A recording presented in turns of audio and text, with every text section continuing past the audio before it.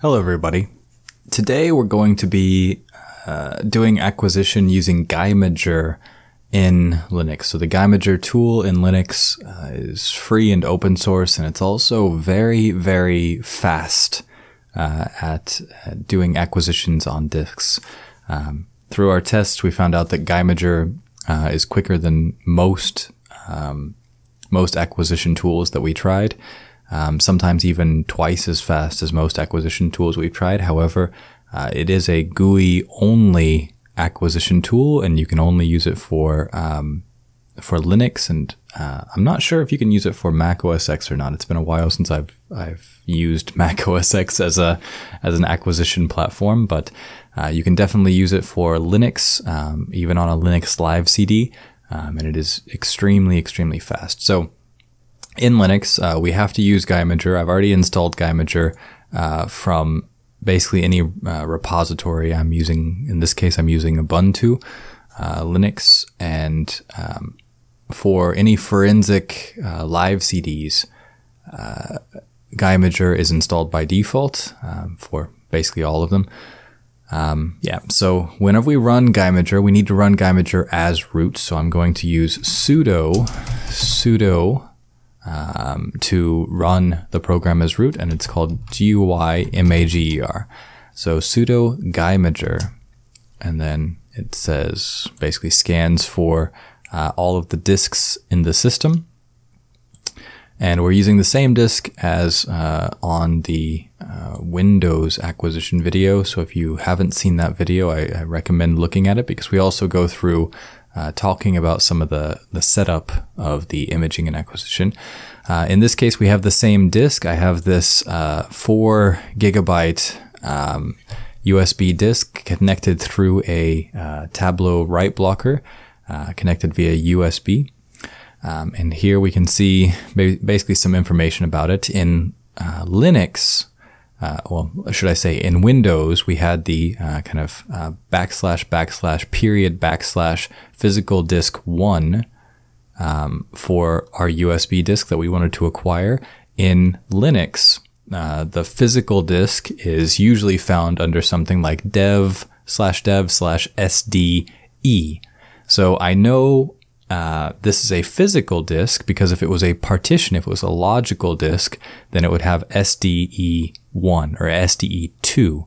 And that tells me that this is in this case, it's a physical disk. So we have these other disks, SDA, B, C, D. These are all physical disks within this computer. And then we have this kind of dev SDA3. So this is actually mapping to a partition, and it looks like it's an encrypted partition because it's a mapping service here. So what we're actually interested in here is this 4 gigabyte disk. This is our suspect disk, not to be confused with any of the disks in the system. So you should know what hard drives you have installed in your computer. And with Guymager, basically we click on it and it gives us information that it already has about the disk, basically just the size and the sector size. If we scroll over a little bit, again, it doesn't really have any extra information for us, doesn't know if there's hidden areas, things like that. So if we right click first, if you don't already have your suspect drive plugged in whenever you start it up, you might need to click the rescan button to get the new drives to show up. So we right click on the disk that we want to image, and we click on acquire image. Okay. Now we have a lot of the same options as we had with FTK Imager in Windows.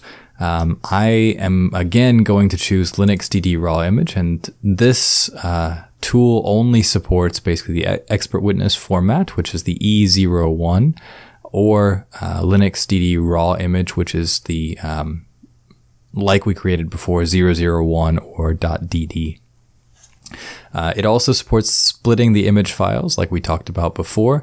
The split size by default is 2047 megabytes. Remember before we split it up, I think the default in FTK was, I think, 1500 megabytes. So I'll just keep it at that just for, I guess, fun. The image directory, like before, where do we actually want to save our image to? We do not want to write back any data to our suspect disk.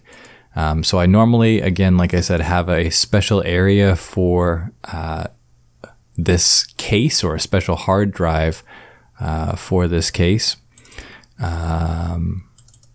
So in this case, I have, I'm just going to save it on the desktop for now, but this is not good practice. Make sure you have a separate hard drive for your cases. And then we have this cases folder, and our case number is 001. And I have this images folder, and our disk is the first drive or first device in our case. So I just named it 001. Okay. So now I choose the directory, okay, and that says the directory, the full path to the directory that I want it to be saved in, and then I give it the image name, and I'm just going to call it 001. I would give it, for example, a serial number if I knew the serial number of the disk. I should give it some sort of special identifier, but because of my file system structure here, I will know what this is related to, basically. Now we go down to hash calculation and verification. So we calculate MD5. We want that. We had that last time. We also want to calculate SHA-1 just to make sure that we verify it the same way that we did with Guymager. And in this case, we can also calculate the SHA-256, which is required for some countries. Reread source after acquisition for verification. This adds an extra step of verification, and I normally do this whenever we're working with real suspect data. I won't do it now to save a little bit of time, but I will verify the image after acquisition. Okay, so I'm going to go ahead and start. And now the image file that it's saving to, the current speed is about 23 megasecond, and that will probably go down because this is USB 2.0. So it was, we got up to 30, now it's about 26. I'm sure this will go down shortly. Right, so hash calculation, MD5 and SHA-1, source verification off, image verification on, okay. This is the disk, this is the model, it's currently running, and progress is about 11%. Average speed 26 meg per second, and time remaining about 4 minutes. Now, before with Guymager in Windows, of course, it was a virtual machine. It took about 10 minutes for our whole acquisition. This I expect to take about around 5 to 6 minutes. So I will let that run, and then we will come back whenever it's done.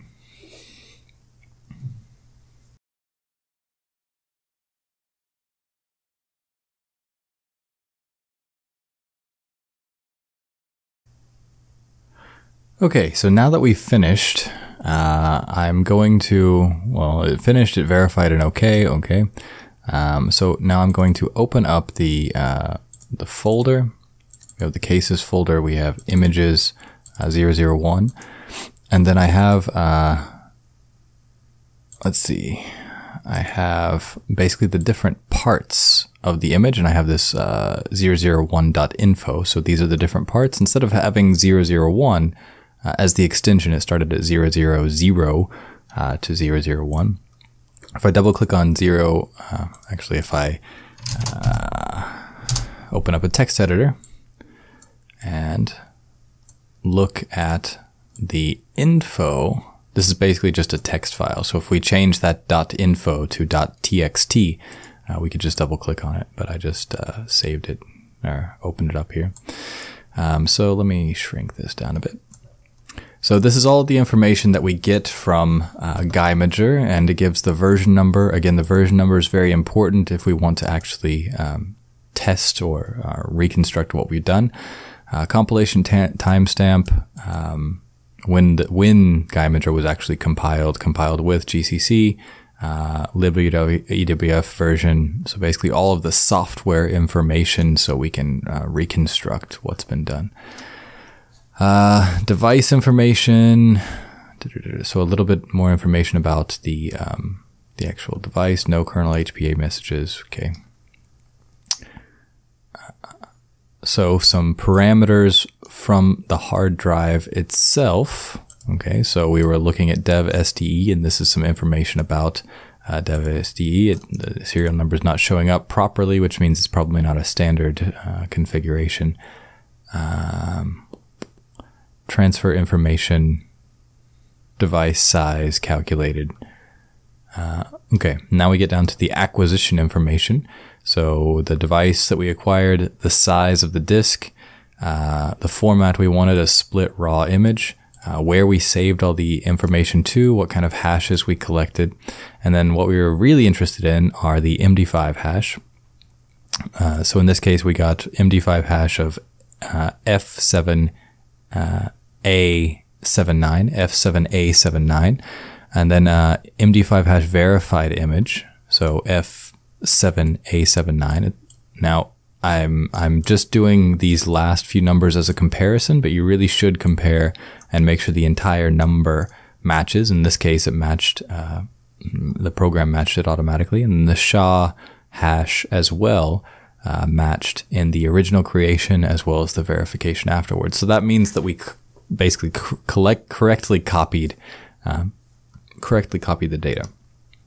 It tells us whenever the acquisition started, whenever it ended, and the acquisition speed overall, and then the verification speed. The verification speed is so fast probably because caching is actually turned on. So whenever we read the disk, the data for the disk, the suspect disk, it's cached in memory. And then whenever it tries to verify, it just verifies that that cache instead of reading it from the disk again. Okay, so this is the information about the drive. And what I'm going to do now is I want to re-verify this disk image. So now that I have the MD5 hash, right? So F7A79, okay, I'm going to open up a terminal.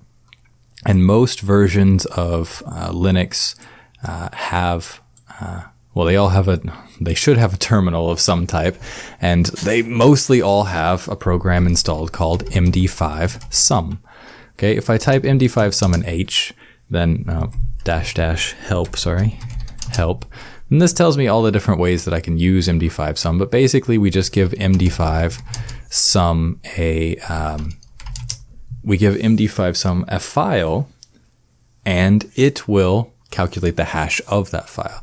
So for example, if I give it MD5 sum 001.info, which isn't very useful, I guess, then it calculates the MD5 sum of the info file and gives me the name of the file as well. So now I can use that hash again for verifying that the info file didn't change. Okay, so if I want to calculate the hash of this original image, if I just do MD5 sum 001.000, this is the first part of my disk image, right? So let's go back, and our hash value for the overall image was F7A79, F7A79, right? F7A79, sorry, F7A79. And I calculated the hash for the first value, and it wasn't F7A79, right? Of course, it's not going to be, because I'm not looking at the entire disk image. I'm not calculating the hash value for the entire disk image. I'm only calculating it for that part. Okay, so we can do ls-lha, and we see that this is split up into basically 1.5 gig parts, remembered? So just like we did with FTK Imager and Windows, we have these 1.5 gig parts, but we need to combine all of these parts before we can get all of the data, basically. So one way we can do that is by using cat, which stands for concatenate.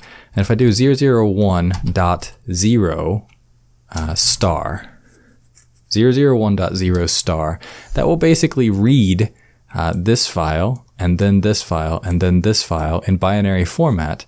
And then I want to send that data to MD5 sum. Okay, so now it's reading all three of those files concatenated, and it is calculating the MD5 sum. And let's go back. Our hash value was F7A79, F7A79. And then here I calculated F7A79. So this is a very quick way to verify your data. Now remember, we always want to work with copies of the original. So since I've just created this disk image, now I would make an exact copy of it, verify that the hash is the same, and then I would only work with the copy. I would archive this image off somewhere else, and I would keep a copy of the image to work with. So this is how to acquire disk images with Guymager in Linux if you want to use a GUI user interface, and also how to verify data, especially multi-part data, using MD5 sum and cat. So that's it for today. Thank you very much.